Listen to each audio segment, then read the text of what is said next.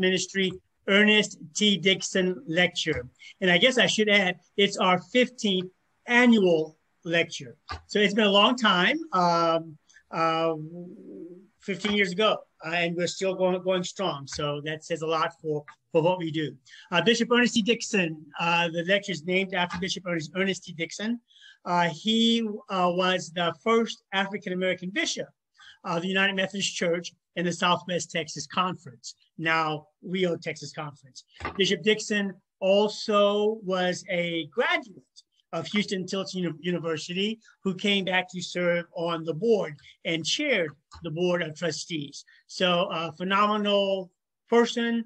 I had the privilege and the honor as I began to pastor. My first church was under Bishop Dixon, a phenomenal person, and he was a blessing to know. And so we want to keep it moving this afternoon. It's generally a lecture. Today, it's the Ernest T. Dixon Lecture, A Conversation. Because of COVID-19, we wanted to try to do something a little different. Thought listening to one person the entire time would be a challenge. So thought that a conversation between two dynamic people would make it much more interesting. So without further ado, I want to introduce two students who work with Religious Life and Campus Ministry, who will in turn introduce our speakers for the day, or our presenters for today. So I want to give to you now Miss Sonia Lathan and Miss Surinder Lockridge, Religious Life Campus Ministry student staff persons. Well, hello, everyone. I'm so glad to have you all here, and once again, welcome. My name is Sonia Lathan. I'm an adult degree program student here at the Huston-Tillotson University. I am a senior and pursuing my business administration degree. And I do have the honors of giving you some instructions and also introducing our first speaker. One of the things that you can do, if you do have any questions, you can put them there in the chat. Make sure that when everyone else is talking, that you do mute. And then once, if you do have a question, or if you're called upon and you have to unmute, make sure once we're done with that you mute again. But make sure that right now everyone is muted. But if you do have any questions at all, please make sure that you put them in the chat. If we're able to, answer the questions at that moment, they will. If not, then they'll be tabled and we'll get back with them. All righty, so I'm going to go ahead and get to introducing our very first speaker, as it's listed here from the flyer that you should have seen. Reverend Bridgette Green, and I think I did hear that it's soon to be Dr. Reverend Bridgette Green, Professor of New Testament Studies at Austin Presbyterian Seminary and doctoral candidate at Vanderbilt University, and Dr. Andrea Holman are our guests.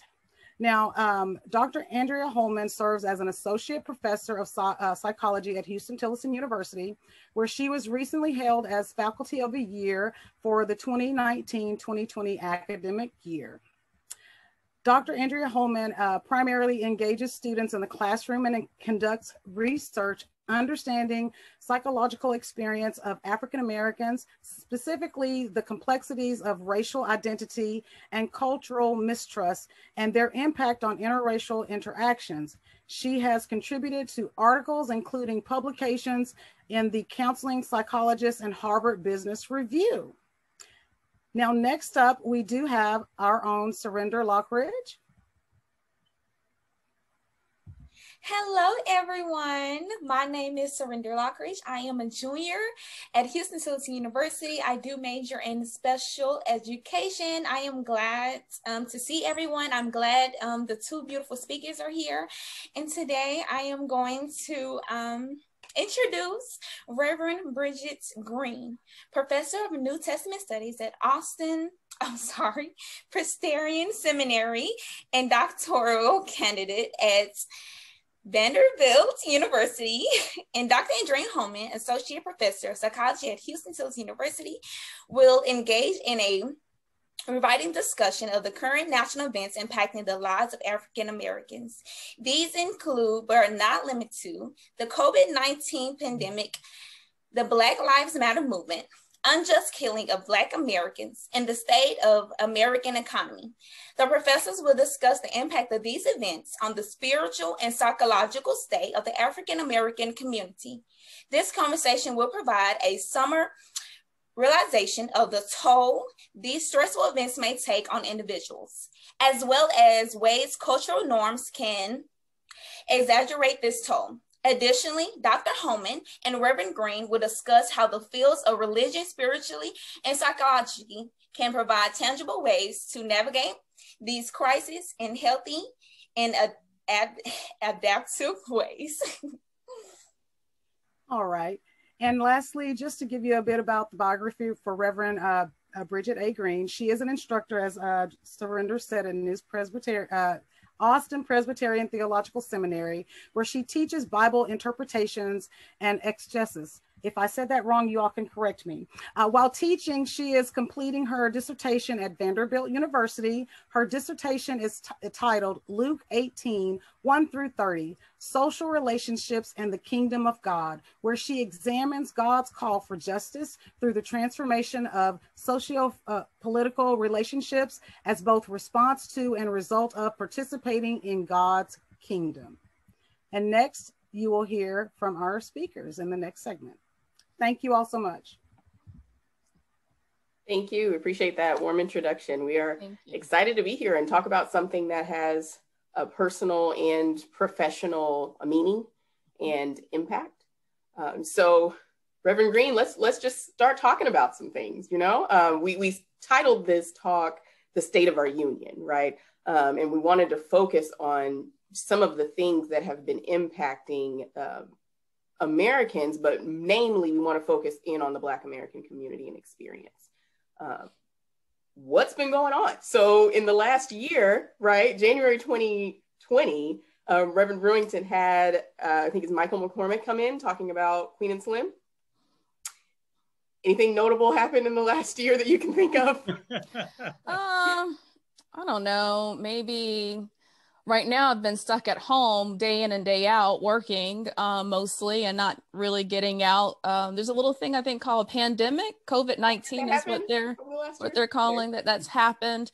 Sure. Then this summer, in the midst of the amount of police violence that we have seen against Black and brown bodies, we had the recording of an 8-minute and 46 murder of George Floyd, which took the nation by storm. For many of us, we recognize that unfortunately these events have happened in the Black community for as long as we have been placed in this country. But for so many of Americans, it was maybe a reintroduction or a reminder of what's going on. And then since they have been sitting at home watching television throughout that time, it had activated communities of folks who may not have ordinarily felt like they had the time or were as in tune with what's going on. And we saw protests of justice throughout this. And just to name a couple of small things that might have taken place. Small things. There were bushfires in Australia, bombings in other places. I'm going to just list for you just a few of the names of the lives that were lost that we know of in the last year. Alex Trebek, Joe Clark, Natalie Desselle Reed, Johnny Nash, Ruth Bader Ginsburg, Toot Tibbet, Tommy Lister, Kobe Bryant, Gigi Bryant, Chadwick Boseman, Bill Withers, Little Richard. That all happened in the last year. Okay.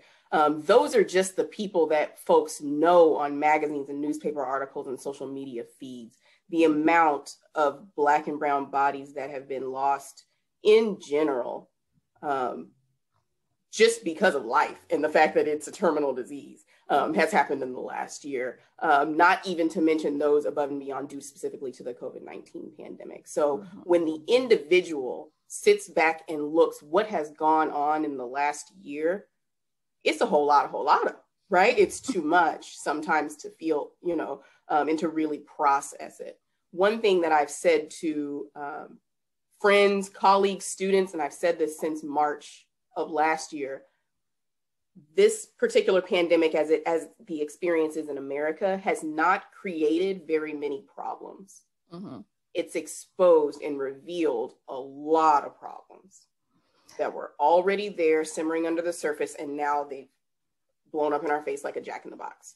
And we have COVID-19 to thank for that. What are some of the issues that you see that have been exposed or unveiled, kind of the rug pulled out, particularly for Black and Brown communities as it relates to the COVID-19 pandemic?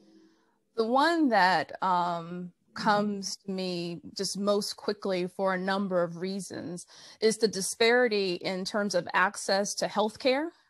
Sure. As well as understanding the ways in which racism and economic injustice and so on and so forth has exasperated what people are calling comorbidities.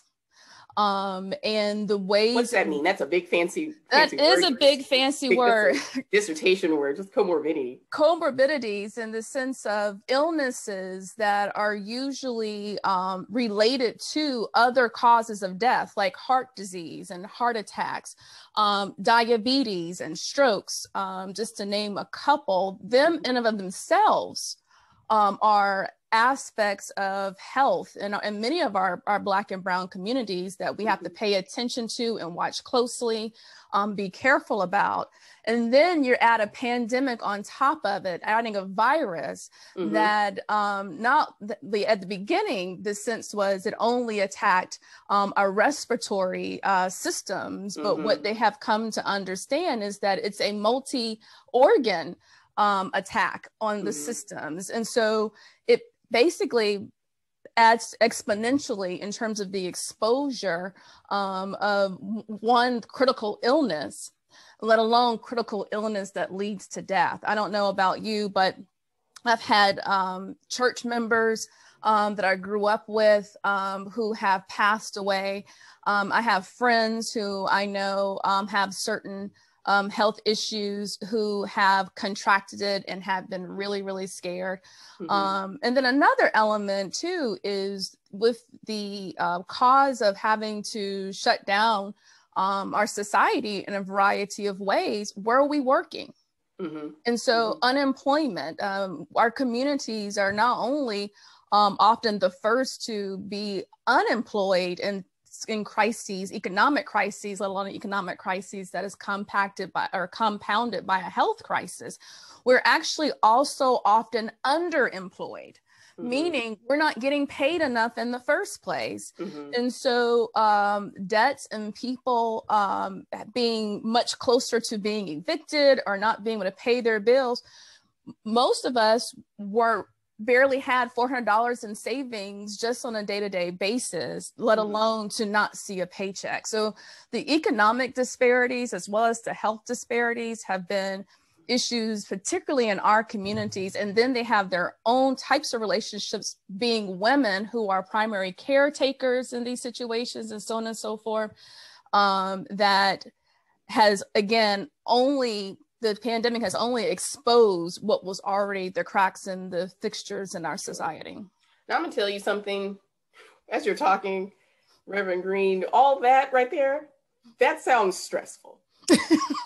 Okay, I feel an extra level of stress, just you describing all of that, because here you have, if we paint the picture of just a typical average, let's say Black woman in America, okay, in July of 2020. Let's just go back a little bit of time. And this person now went from living life as normal to 3 months, then getting sheltered in place, having a fear and a terror of acquiring a potentially fatal virus, right? And having to live within and work within that, maybe being confined within the home of somewhere that may or may not be safe, may or may not have full access to things.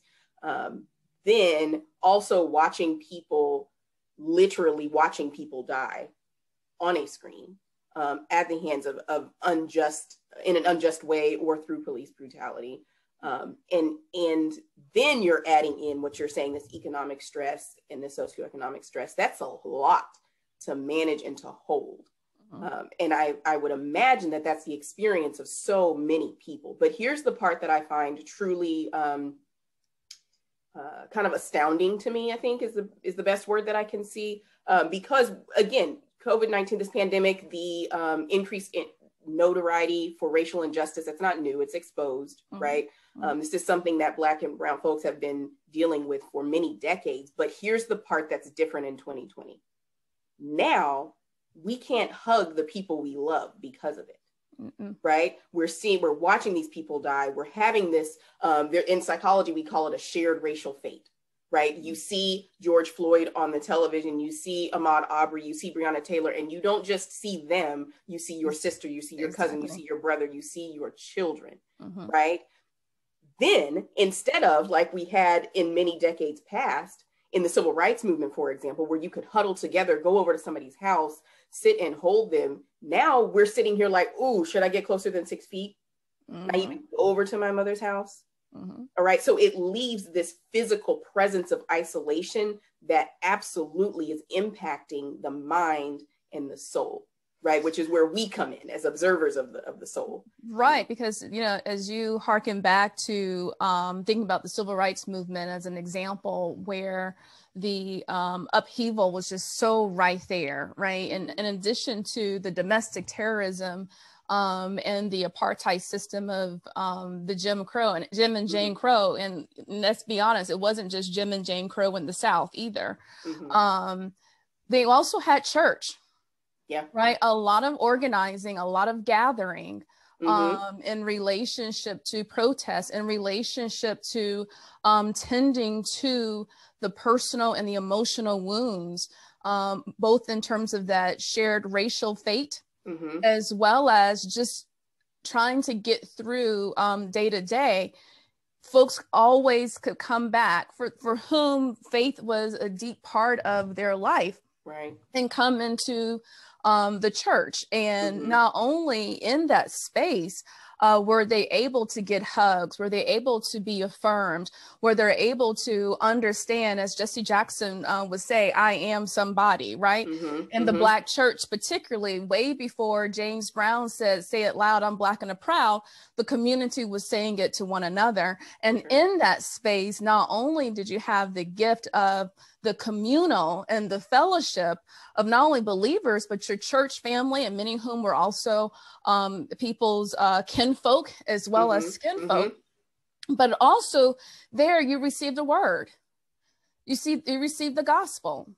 You got to hear Jesus, hear the preacher talk about Jesus and the kingdom of God, and that God's call for us is to live in a space of justice, to live in a space where we're no longer held captive by oppression, to hear this proclamation in that time and space. There's a saying, it's not a scriptural saying, but it's a church colloquial saying, that God is as close to us as our next breath. We'll be in the space of the spirit, you know, in that time. And we don't have the same immediate access to those faith resources. And I say it like that because it's not as though we're completely divorced from engaging. Many congregations have figured out how to do online church. Many church communities have figured out how to tend to the communities in untraditional ways because of the social distancing and so on and so forth. But the one thing that holds true and doesn't fade, right, is the word of God. Yeah. And so I'm glad you bring that up. And taken care of and discussed along the way, whether it's in Bible study or from the pulpit in many ways. And some things that we don't always realize is that, and what makes the gospel so important is that when Jesus was preaching, when Jesus was doing his ministry, he was doing his ministry in another type of an apartheid white supremacist system. And that was the Roman Empire. Palestine was a conquered nation. Israel was a conquered nation in which Rome ran everything, in which Rome perpetuated the economic injustice, making sure in that time period, only about 5% of the country had more than subsistence in terms of living, meaning they actually could have food for a week and can see it coming. And it's in this space in which Jesus is coming in and doing this work and having this conversation about the kingdom of God, and is pressing on that God wants this justice for us, and God is calling us to follow in that path of justice.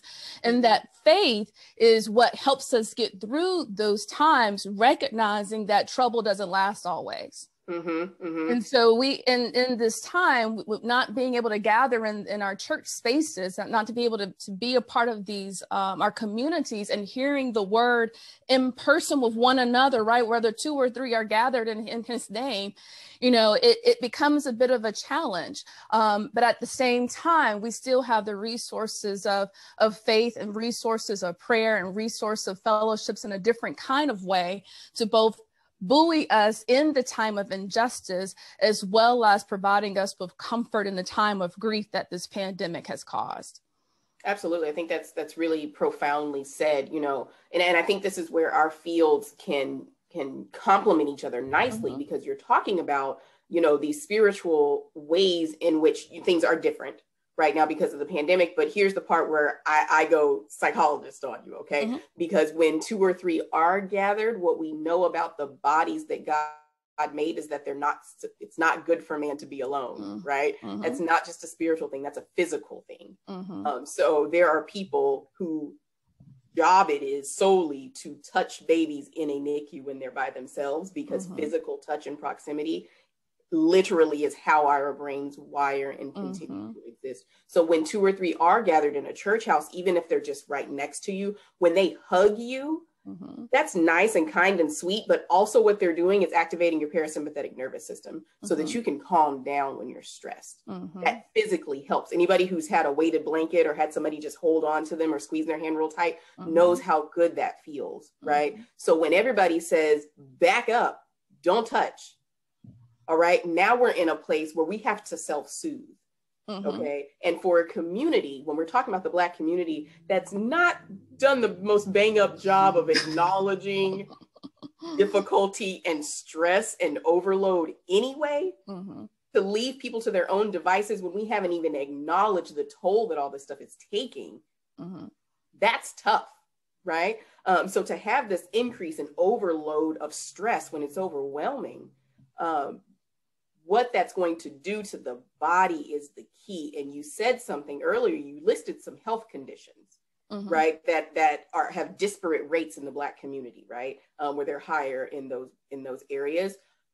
Oddly enough, those are some of the same conditions that are the result of chronic stress. Oddly enough, those same conditions can make one more likely to have a severe experience with COVID-19. So when we're talking about this issue in the Black community, when we're talking about disparate rates and what's this doing and, oh, are people stressed out? It's not because it sounds good. It's because literally this is a matter of life and death. So not experiencing, not talking about and acknowledging just how much stress we've been under, we as a Black community, could be causing some conditions that are keeping people from literally extending their lifetimes. Right. And that's why we should talk about it. So you and I decided we were going to start with ourselves, right? So we were going to say, you know, over this last year when we've had, what does that look like? What does stress look like, particularly race-related stress in the event of all of this racial injustice? How is that manifested for you personally and professionally? I'll let you go ahead and start. The first thing that really so I'm single, and I'm by myself and with my dog, Monk, who is a pit lab mix. And so the one thing is that comes to mind, especially in relation to what happened this summer, with the reminder of the racist toxicity that we live in. I got super stressed because I'm also an aunt. I have a nephew who's 24, and I have a niece who is 6 years old. And not just thinking about my life and what could happen to me, I immediately go in terms of what's happening, what could happen to them. My nephew is in a graduate school. He has a girlfriend. He's up and down the road on a regular basis. We have seen that, you know, being a woman is not covering from experiencing racial and systemic violence. And looking at my niece in so many ways and wanting to protect her in a way that I know that I can't. The other element is in terms of Austin is in many ways has its benefits and its wonderful features. And Austin, as a person who just moved here, I'm still kind of finding my way, is also can be a lonely place to be. And one of the things I am concerned about constantly is contracting the virus, not simply because of what it can do to me, but I have no support system here. And I work at a predominantly white institution where most of my colleagues have known each other and worked with each other for a number of years. But I'm not at a place where I can look to them as kind as they are for that kind of support. Right. And that weighs on me because I am extra cautious, not only on a day-to-day, but I also don't want my elderly parents feeling like they have to come here to take care of me. So as folks, even when their family units live in the city, are trying to keep distance and so on and so forth to keep them healthy and safe. You know, I have for me, it's a little bit of another conversation in terms of making sure I stay safe so that none of my family who don't live near have to travel across the country to get here to help. But what you're saying though, I'm not sure the only one, okay? Two things that you brought up that I think are prevalent in the Black community, but unspoken and unprocessed. First was a sentence where you said, I have no support here. That has been thought and spoken in isolation, right? In rooms where no one can hear. There's a realization where I am on my own, okay? Yes, we all are kind of physically on our own, but like you said, living in a predominantly white space when you're one of the onlys, and you're realizing this lack of support also while carrying this second thing you said, which is this increased burden and responsibility for the lives of the people around you. That's stressful, okay? Just because it's normal and it's common does not make it okay and does not make it any less of a toll on the body. So when I look at my boys, when I look at my 7-year-old and my 3-year-old boys, and I look at them and I think, what's the time clock on those kids? How long till they're not so cute anymore? How long until they look like a threat to somebody else? How long until they're doing nothing except for sleeping or driving or existing with melanin soaked skin and people won't see them like I see them? Okay. It took me a while, and I'm a psychologist, and it took me months to realize that's stressful. That's a lot on me and my heart and my lungs and my body, right? To carry that around. One of the most brilliant and I think encouraging aspects of the Black community is its resiliency, is the ability for people to carry all that stuff and get up the next day and do it again and do it again and do it again. So how do you do it? How do you do it? I don't know. Keep my head above water. Okay. In terms of your own professional and personal processing, you know, both what are some of the experiences that you're having, and with all of your resources, both professional and your deep spiritual and faith resources. How have you been tapping into elements of care for those things in your personal and professional life that has, in which the stress of it all has increased and been more impactful than a normal season? Sure. Let me think. Two things come to mind. First of all, I will, if you don't mind, I'm gonna bring up something the last time we spoke. We coined a term that I want to introduce. You coined it. You said this thing called runner's anxiety. Right. And I'd love to bring that up because I realized that was such a powerful part of what I was living with, wasn't living with it before May of 2020. and realized it this past summer when my husband went for a jog at dusk. It was getting dark. It was still light outside, but he decided to go for a run. Kept running. I'm not a runner. I don't know what you people do, just running around like that. Right. I don't do that. But he kept running for a while, was gone longer than expected. And it got dark. And I'm walking around the house and I'm thinking, I feel funny. I don't feel quite right. Like I'm edgy. I feel kind of tense. And I realized, wait, I'm panicking. That's anxiety because I don't think he's coming home. That's what was going on. And you spoke about something similar, right? This kind of anxiety around running. And because I saw on television with here's that shared racial fate, right? I saw that all you have to do is go for a jog and you don't come home when you have Black skin. All right. And so I internalized that. I wasn't aware of that at the time. But once somebody that I cared for where, like you said, when you're responsible for sustaining their life, or at least you feel as such, then he leaves and I'm thinking, oh man, what do I do? So in terms of how I care for myself, then honestly, part of the work is acknowledging that I'm panicking because of what just happened, putting those things together and explicitly stating, hey, this is race-related stress. This is me being upset. Actually naming that and saying that to someone, because I think part of the cultural messaging in the Black community says that to admit something like that, to admit panic, worry, fear, insecurity, overwhelm is a real serious weakness. Oh, right.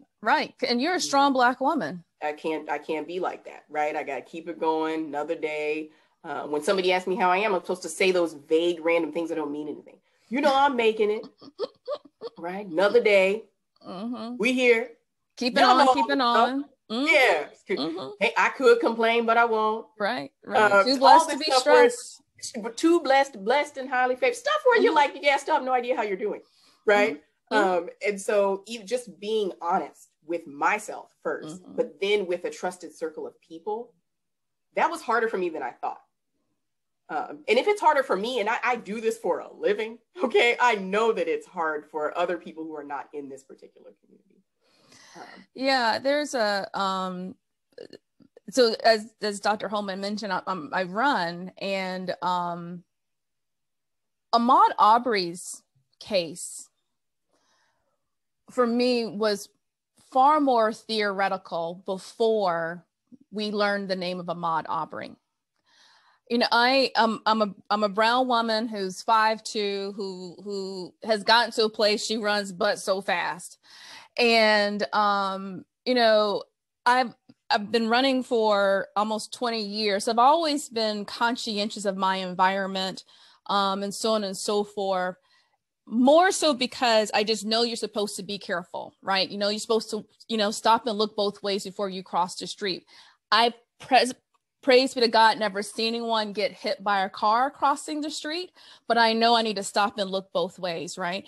And Ahmaud Arbery's murder was a reminder to me that, and he was just running, minding his own business, doing his thing, that yes, Bridgette, you're not just doing it because you know you should, you know, stop and look both ways, but there is this looming threat because of my Black body, and especially if I'm running in mixed or predominantly white spaces, and it can just be the public park, that I have to be a little bit more aware of what's going on as part of that, and that's real. And you know, one of the things you talked about is not only having to come to understand for yourself how you feel, but also being in a space to communicate it with someone.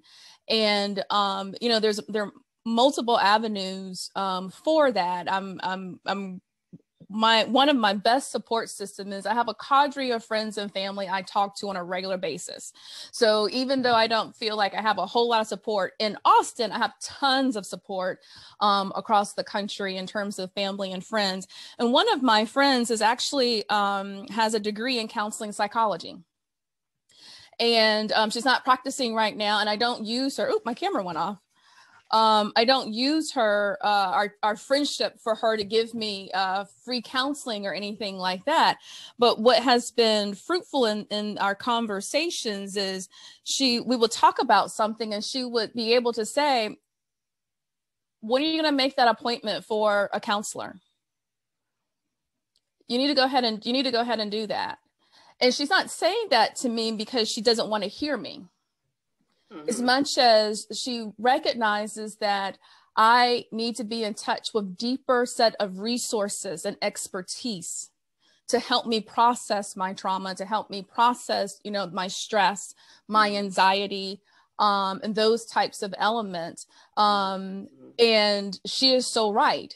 And she tells me that my good friend who's a counselor, our relationship started in college, but our relationship was nurtured in the church. So she's one church person of faith who recognizes the gifts and skills that God has blessed people with and provided them the opportunity for education to go further with, to help us through what we're experiencing emotionally, psychologically, sometimes cognitively. I don't know, Dr. Holman, if you might know anything about what I'm talking about by any chance. I mean, I might hypothetically, you might know a little bit about the psychology thing. I might know. Okay. Now here's the other, I see a question over here. I feel like I want to answer as part of my response to you.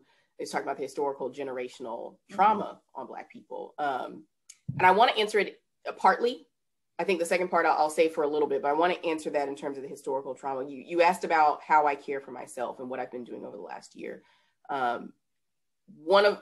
think that the period of African enslavement in this country was horrific and tragic and really made some really terrible ripple effects. But one of the greatest ones that I feel happened because of that are the narratives that continue to exist about Black bodies. There are ideas that we still hold generation to generation that we don't even realize are still perpetuating.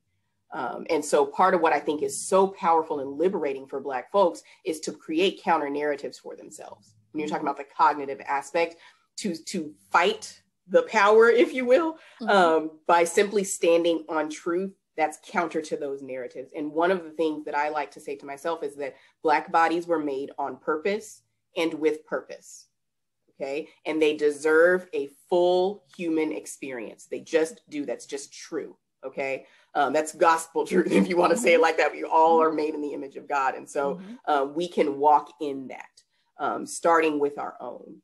And so when I say that full human experience, I think one of those lies around the narratives of African enslavement is that Black bodies weren't made on purpose with full human experience. They were made in a transactional way to the service of capitalism and white supremacy. So whatever happens to those bodies, it's really just a means to an end, as long as these other people were serviced, as long as money still was made, as long as the bottom line still happened. That's wrong, okay? That's really wrong, but we still perpetuate that with a lot of our interpersonal relationships, with the ways that a lot of times Black folks find themselves in these interracial relationships where they don't feel like it's reciprocal or fully life-giving, where we end up working for people or doing things, putting our own needs on the back burner because we are still somehow digesting that idea that we're really not worth paying that much attention to, that our purpose and worth just isn't really there. And sometimes we can even perpetuate that amongst each other, which is really problematic. So I think for me, I find the smallest, most feasible ways possible to go ahead and counter that narrative. Sometimes what that looks like is feeding myself nourishing food, moving my body around, like you said, sleeping, because my body was made on purpose to sleep. I sleep as an act of worship that I am not divine, okay? I am mortal, and that's great, okay? So doing things like that, allowing relationships to have more distance if they're not reciprocal, and not apologizing for that.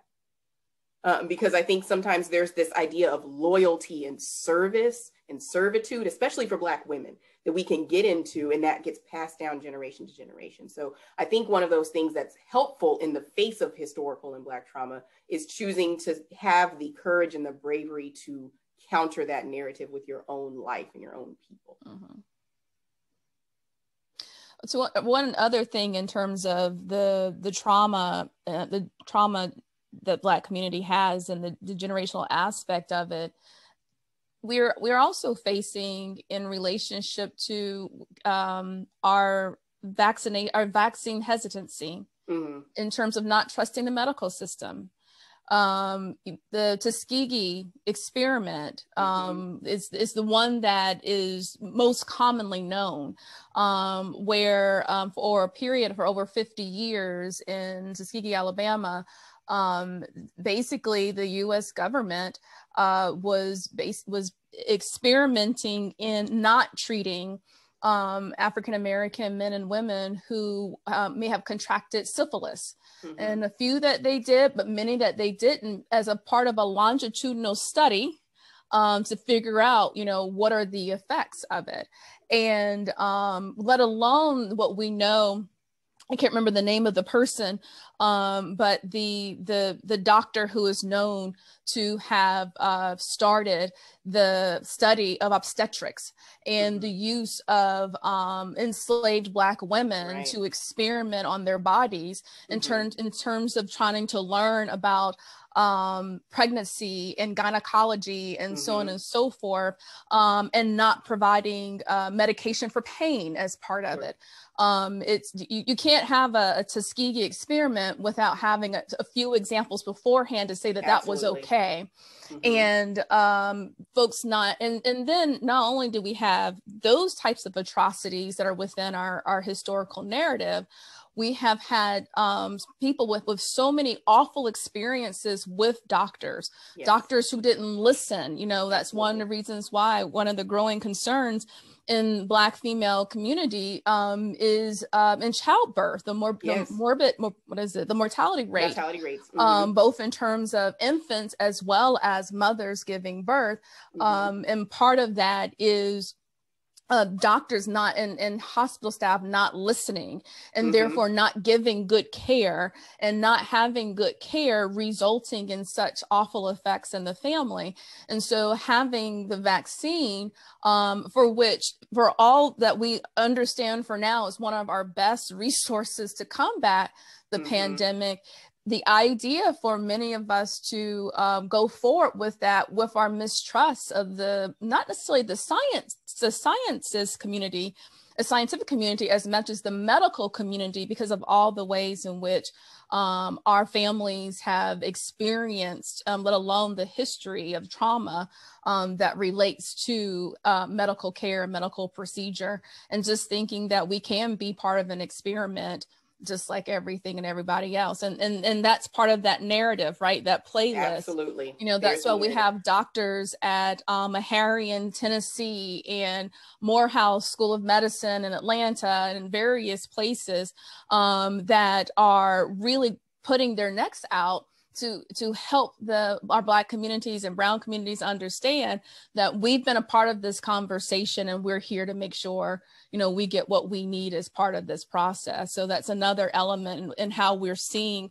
generational trauma arise in our communities as we look forward to trying to get past this pandemic. Absolutely. I'm glad you brought up that example. I think it's great example of both the issue and ripple effect of racism and injustice and systemic inequities, but also another example of unacknowledged stress.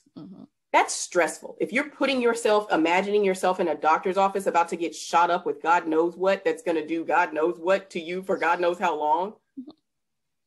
I'm sorry, what? Right? And people are like, no, it's fine. Just trust me. Okay. But you've been socialized for many years to think, don't trust those people. Tuskegee experiment comes up over and over and over again, right? And so one of the ripple effects I see from African enslavement, one of those narratives, is that Black bodies are out of control and out of power. Okay, they're not in control and powerless for their own bodies.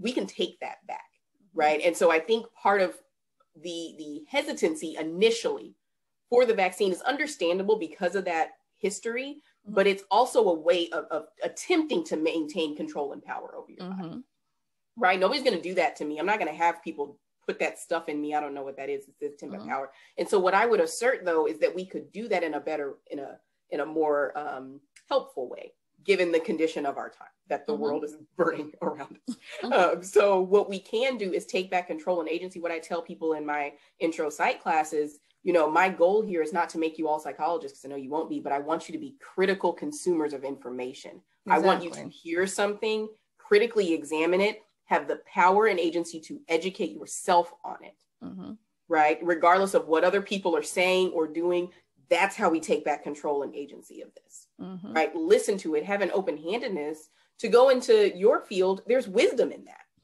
Right? In consideration, in listening and being open-handed as opposed to closed-minded to hear what's actually going on with this thing.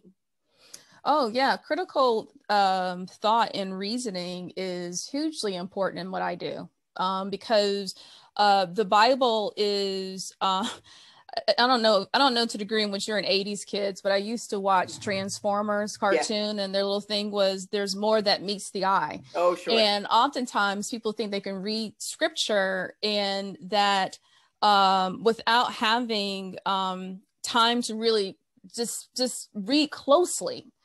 You don't even necessarily have to get a master's degree in doing it, but to learn how to slowly read and to pay attention to the details of what is the story and what is the context? What are the people talking about? What is the time and space?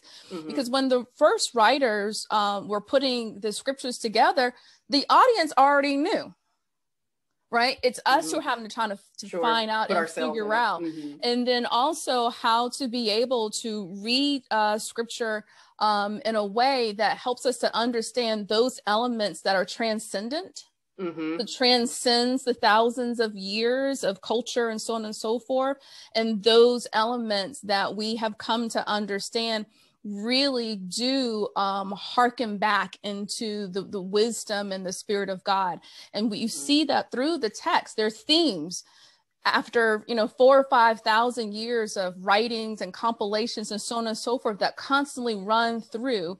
And you have to learn how to the scriptures in Deuteronomy talks about being a people who read the commandments and talked about it with their people, talk about it with those around you, so you can discern right, the information and discern how we are to live in community with that information. So I think what you're saying though is you're speaking to another one of those cultural norms around spirituality. I think in many communities, but we'll stay here with the Black community because what you're saying about this discernment or this critical lens, a lot of people equate with dismissal. Right. And just kind of out heresy. So if I really critically examine those things or really examine scriptures, or here's a thought, pair spirituality with therapy, then somehow or another, I'm not saved, right? Right. I'm just like low-key saved because I had this other thing. I'm not really trusting God. And the other thing too is oftentimes we reread the scriptures anticipating what it will say, versus slowing down to see what it really says. And those are two different things. And in part because if someone preached something over and over again, or a Bible study, sometimes we end up imposing what's in there. We say projecting. Projecting. That's projecting. See, this is why we're together, right? You end up projecting what's there. And then when you actually have a person and you teach them how to really slow down in their reading and in being open to the ways in which the text really does talk about the human experience, the good, the bad, the ugly, and the shameful, as well as the justice, the great, the honor, and the righteous, it just puts it in a whole other light. I can talk about this forever because I do. That's why they pay me to teach. But we have a few questions on here, so maybe we might need to kind of transition and sure. There is a question about the economy, outlook on social financial division within the Black community. Complicated. think this, for the way that I'm reading this, and Jerry, correct me if I'm wrong, I'm reading this as a way where we can answer this through the lens of intersectionality. Okay, so when we've got a Black community of people, these are people that we're all defining with one social identity, just a singular one, right, which is Blackness. And here, one thing that I've said in past talks, you know, is part of giving Black folks humanity is understanding the complexity within the community. Mm-hmm. So part of that narrative that dehumanizes Black folks is making them completely monolithic. Mm-hmm. You've seen one, you've seen them all, you talk to one, you talk to them all, right? And so with that, I think understanding how intersectionality manifests and understanding that the Black community is complex and multifaceted, and there's many different areas of discussion and topic, you know, and financial issues are just one of those. And it's unfortunate, though, that sometimes what happens in the Black community is people start thinking, you know, well, you over there now with those people, right? I've seen that division financially. I've seen it educationally, where people can kind of distance themselves because of who has and who has not. So I think it's unfortunately, I would read that question as a call to a further understanding of intersectionality. But go ahead, Reverend Green, if you have additional thoughts. I mean, I totally agree with you on that. And I think another element that we've seen in our communities before segregation, a lot of Black communities were heterogeneous socioeconomically, because we all had to live in the same neighborhood, and so you could have in the same neighborhood teachers and a physician, and you can have someone who works in sanitation and so on and so forth. And there's this kind of we're in that you occupy same spaces like church, and you go to church together, and what that affords is a bringing together of resources and a bringing together some shared ideas around policies and politics that could help move the community forward, whether you are a person who is poor or working class or middle class. And we don't really see that as much because we live in different areas and so on and so forth, and that sense of division can feel far greater than it actually is. And how do we come to that and understanding? One of the things I deal with and talk about, whether it's regarding to white privilege or economic privilege or what have you, or even privilege in terms of sexual orientation or gender. I saw a quote years ago that says, use your privilege wisely. And what that means to me is we can't, because privilege isn't earned. It's not like you can dispel it when it happens, right? Like in terms of me being a Gen Xer, I am going to let go of my privilege of being, 40 some odd year old person who can do this, that, and the other in order to make sure the young people get what have you. And the element of it to me is, how do we use our privileges to provide the access and provide the resources and open the conversation and spaces so that we all may be able to tap into the resources that we're supposed to be able to live and survive and thrive on. Okay. So those are one of those things that come to mind. There's another question that's come up a couple of times.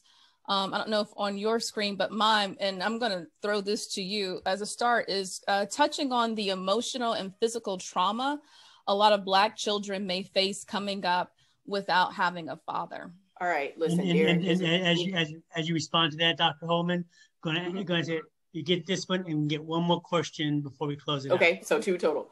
Derek, you just gonna have to sign up for my African American psychology class because we don't have time. There's 5 minutes left.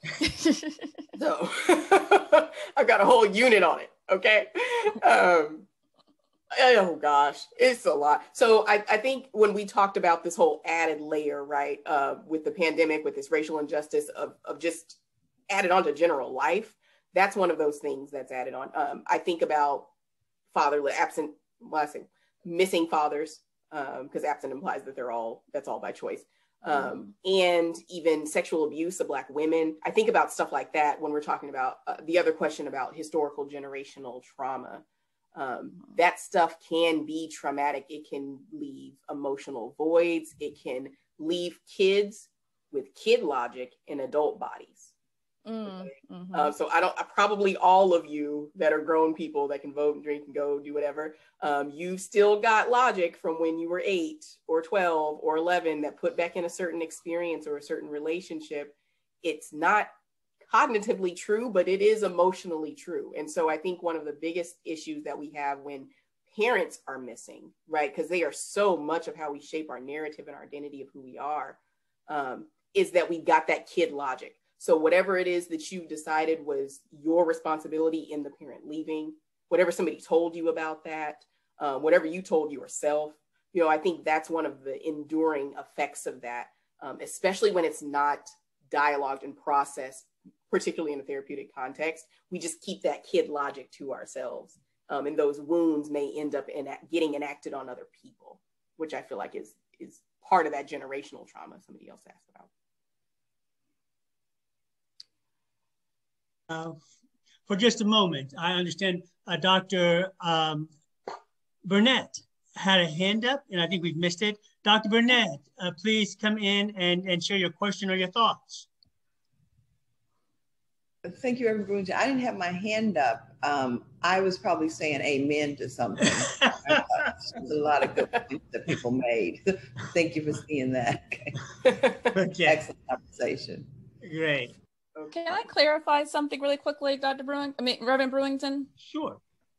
One of the things, when I talked about the element of our diversity in terms of financial diversity and SES or what have you, and privilege, one of the things that we are gifted being a part of the Huston-Tillotson family in our variety of ways is education.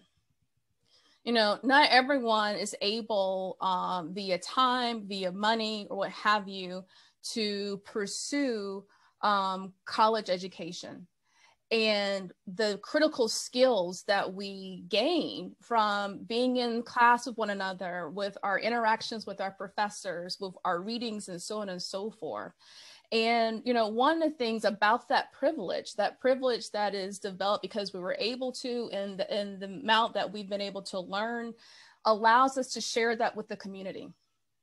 Allows us to have conversation about, as Dr. Holman say, not being holed up by a narrative regarding the medical knowledge, but how to engage that knowledge for ourselves to make healthy decisions for one another. How do we engage in terms of understanding just how to vote and how important voting is? And not everyone knows that. Not everyone understands how those systems work, but through various avenues of our education, we've been able, and having the privilege, and it's hard. It's not to say that it's been easy for a number of us to come back to school or to go to school and to make it happen or what have you, but how do we take those resources that we've gained that allowed us to live in space and a little bit differently than before, so that those who weren't able to have that same type of in the classroom knowledge can benefit from what we've been able to learn and to be able to teach it to others who aren't in those shared spaces.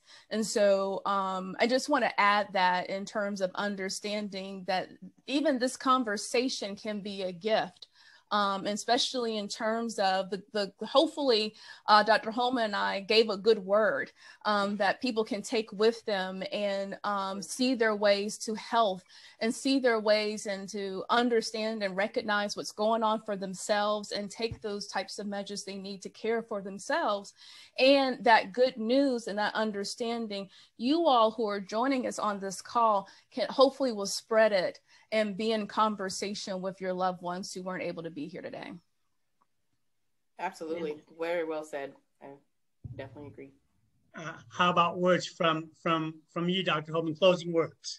Yeah, I think education is great. I love it, co-sign on it. I think part of what I would say if I go psychology on you is getting further in continual education and learning about how stress impacts the body and how you can cope well with that.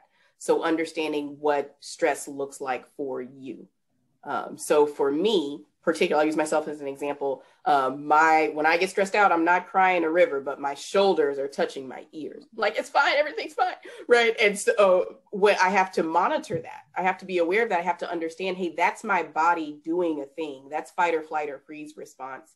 I need to do something to counteract that and do that well, right? I need to understand when my hands are like fists, you know, when I'm tense, when I do feel like that weird, I think I'm going to cry feeling, it's fine, just keep going. Instead of doing that, understanding how that looks so that we can process the way we use it, metabolize that stress so that we put a chink in that hamster wheel of disparate health conditions and disparate rates of